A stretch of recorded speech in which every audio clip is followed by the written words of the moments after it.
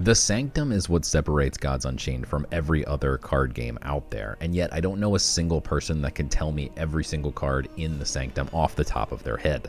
And this makes sense, there's 20 cards and most of them are unimportant. However, there are a bunch of cards that are very much worth remembering. I'm going to break down the Sanctum for you guys, show you the most important key cards to remember, show you some tips and tricks, and then show you a real world example of how it won me a tournament match just the other day.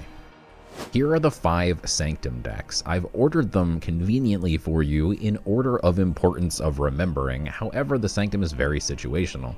If you're up against Hidden Rush or against a Relic combo deck, getting some extra frontliners is the most important thing. If you need a little extra reach, getting the Lambasting Wand can always be helpful, etc. So it's not always top to bottom going to be the most important. However, the Answers deck is really the most important deck to memorize, because this one has the Relic removal, which is useful in almost every game, and it has Volka's Discovery, which can get rid of Sleep, and also can get rid of Hidden. So 2 very key things you can get rid of with Volka's Discovery, so the Answers deck is extremely important to memorize. The removal deck I have listed second because the Rune of Fire is one of the nastiest cards and the most versatile cards in the entire Sanctum.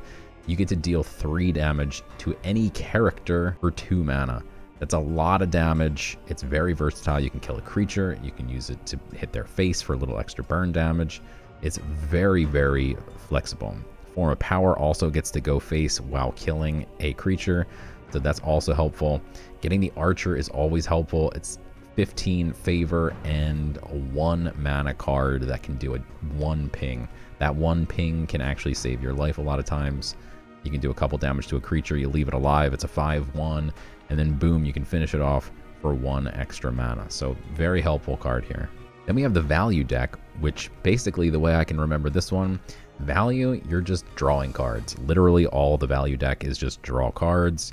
You can draw cards with all of these. However, the Vow of Champions is obviously the most versatile. You can also use this to deal 2 damage to a face or to a creature. So very helpful, much like the Rune of Fire. And you can even heal your god for 4 if you're in certain matchups where you need that extra health. We mentioned the Defender's deck is all frontliners, so that's an easy one to memorize. Defender, frontline. However, the Rune of Strength, again, is another card that can be used offensively instead of just defensively.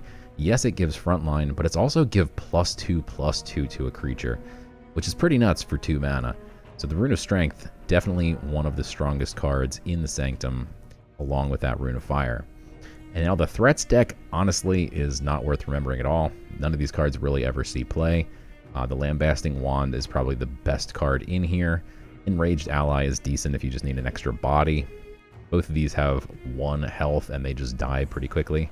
However, again, situationally, maybe okay. So just the other day I was playing in this tournament. It's Party Boy Craig's tournament. It's an open deck list format with a sideboard, so we know exactly what deck our opponents are playing and they know what we're playing. I knew that he's playing 2 Necroceptors, and in my main deck I did not include any Relic removal, and in my sideboard I included 1 AQUA. So that gets rid of 1 Necroceptor. However, his deck's going to be very problematic for me if I can't remove the 2nd Necroceptor, because he also plays Corpse Explosion, so the Necroceptor just spits out 2 2s with Leech every single turn. They're Nethers. They can eventually be Corpse Exploded if I don't keep the board clear. So finding Relic removal in this match was the most important thing and the only thing I cared about doing. However, you'll notice there is no Relic removal in the Sanctum. So what do? Here we can see the Rune of Life is in the Sanctum. That is the Answers deck. If we want to get an answer, a Relic remover, it's going to be in the Answers deck, which means we need to remove the Answers deck. It will then be replaced with either removal or value, and then Answers will now be at the bottom, and after someone draws a card again, Answers will then have a chance to show back up, and you'll have a 2 in 7 chance of drawing the Relic removal because there's only 3 cards left in the Answers deck, and there's 4 cards left in whatever other deck presumably is out there. That gives me a 30% chance to get Relic removal. And in this match, it's literally life or death that we find it. So here we go ahead and we scoop up that Rune of Life immediately. And now we see the Answers deck is at the bottom. This is exactly when he plays the Necroceptor. So we knew what we had to do. We had to get the Rune of Life. And a few turns later, he falls into our trap. And he buys the Ambitious Adventurer, which means another deck is now going to get added back into the Sanctum. And boom. There she is. The Wiccan Trapper. He has sealed his own fate. Now, I'm still down bad, but we're going to be able to get that relic removed here. We only have 10 favor. We need 13.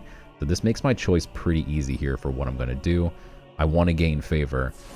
I need to have enough mana left over after I gain favor, because I'm going to slam down that Wiccan Trapper here.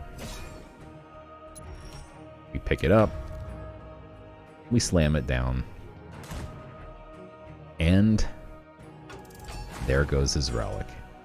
Now, eventually, after a long and scary battle, I was down to 5 health. We needed to worry about a number of things, including Corpse Explosion, his Therial having God Blitz.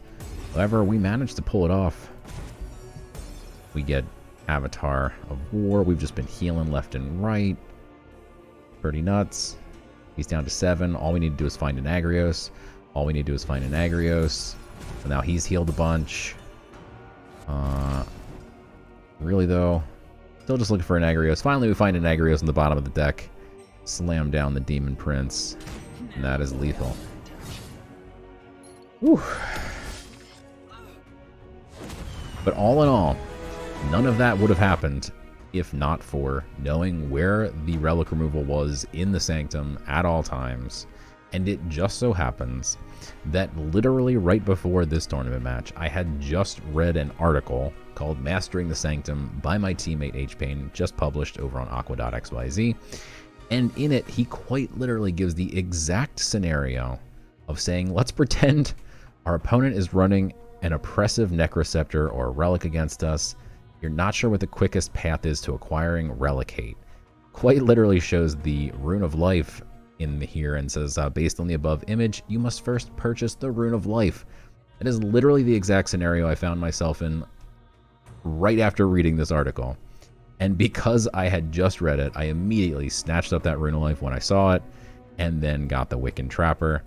And after the match, I gave a big thanks to Hpain for having written that article, because if it wasn't for that, maybe I would have missed the play to get the Relic Hate as quick as possible. Today's video is sponsored by AQUA.xyz, the best marketplace for Web3 gaming.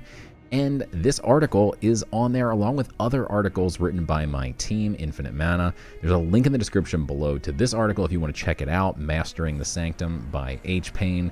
But there's a bunch of articles on AQUA's website. They also have cards for Gods Unchained and other games on IMX as well. Big thanks to AQUA for sponsoring today's video, and make sure you check them out. Alright guys, that's going to do it for this one. Make sure you memorize these cards, these decks, hit the important ones, keep them in your memory, and win some more games.